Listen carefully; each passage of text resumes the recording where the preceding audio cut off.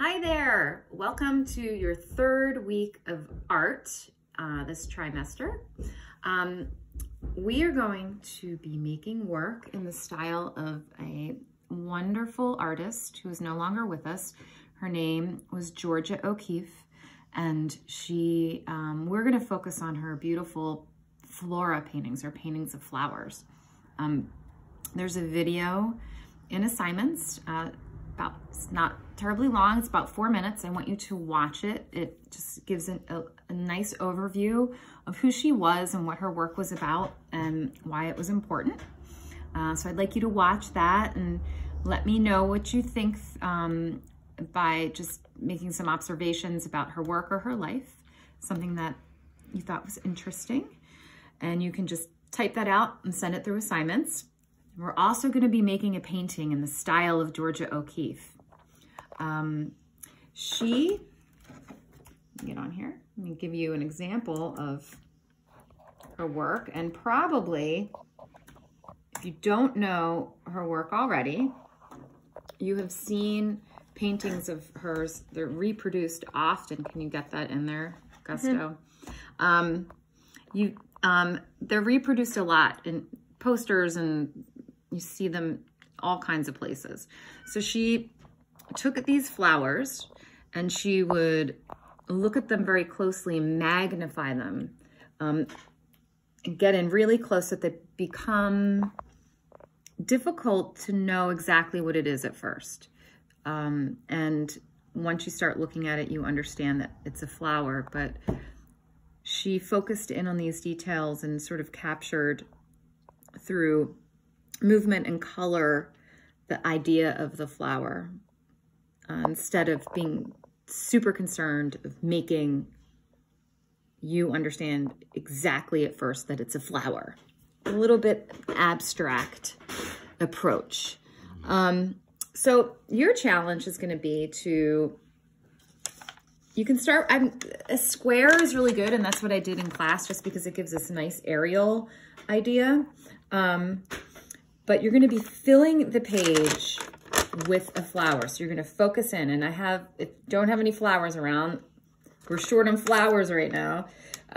There is an example in the assignments that have a bunch of different flowers you can look at. I'm not going for realism, so you can combine different flowers. You can make up the shapes of petals and whatnot.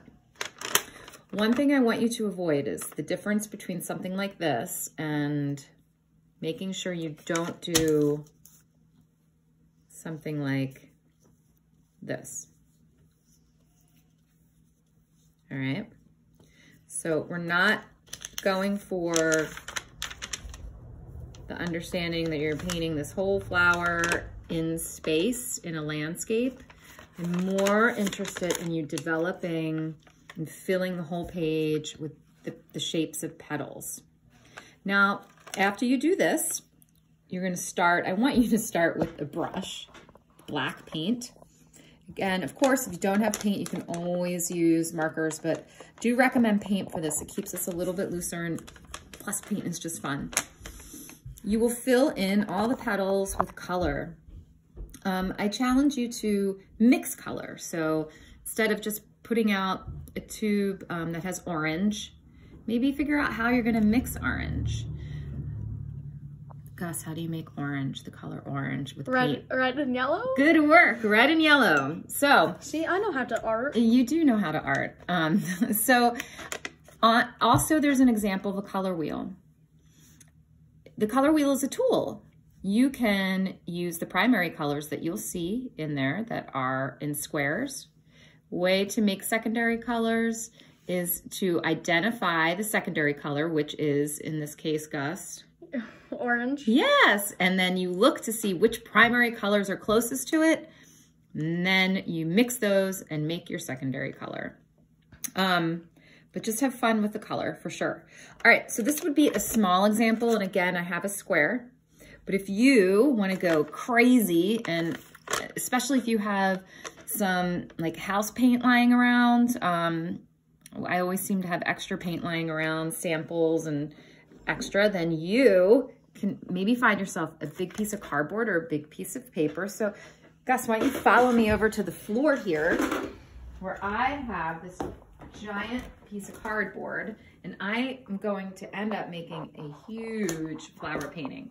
Georgia O'Keeffe's paintings were like 4 times as big as this piece of cardboard. They were really big. A lot of them were.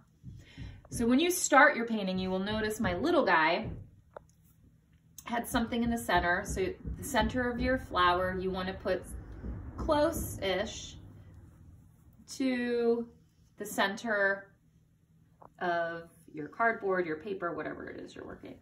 And you'll see you can just start to develop outwards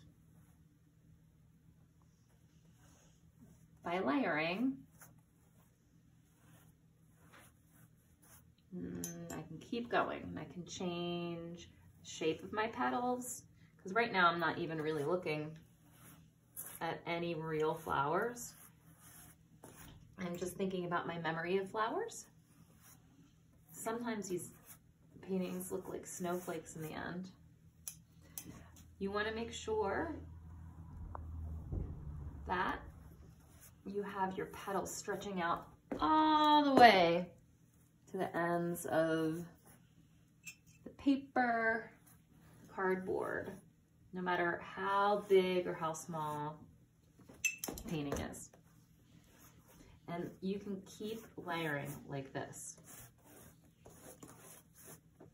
I'm running out of paint here, but I do have more. So you kind of get the idea. And I would keep going. And actually, you can even come back. I might say, you know what? I want some smaller ones in here.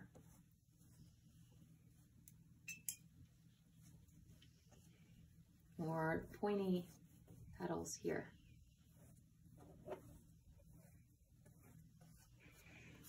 And then add color, and I'll have this giant, lovely flower painting full of color, okay? In this time when the snow is melting and there hasn't been much color, but we're hopeful for it. And Georgia O'Keeffe is a great inspiration for giving us flowers and color in a time of the end of winter and a lot of white and gray.